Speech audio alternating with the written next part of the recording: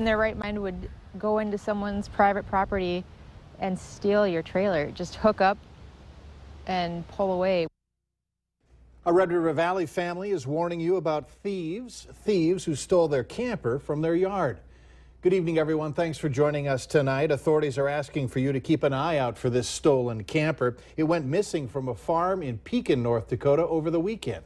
The family remains hopeful but doubts they will ever see it again. Valley News Team's crime and safety reporter Nicole Johnson has their advice for others. I think it's a warning to other people. It's a summer ritual for Sheila McGee. Her kids and her husband stay in this camper every weekend during the summer. Brian went out to the farm to mow the lawn, just check on the camper, and he calls and said, "Camper's gone." And I was in complete shock. I thought he was kind of kidding at first. They filed a police report, posted pictures on Facebook, but think their camper worth over $5,000 is gone.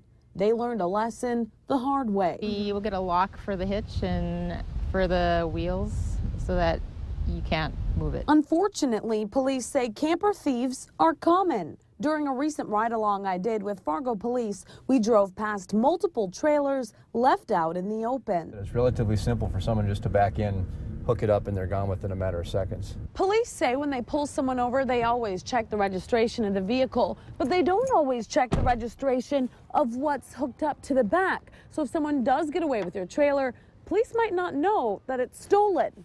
Keep an eye open and know that there's people around that will do that.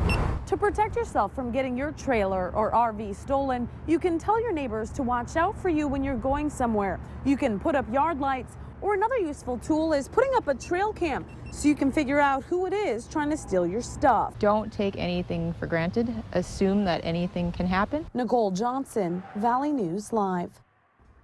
The Nelson County Sheriff's Department is looking for whoever stole the RV. If you have any information or you spot this license plate, you're asked to call the department. That is Minnesota license plate RT60255. The telephone number for tips is 701-247-2474.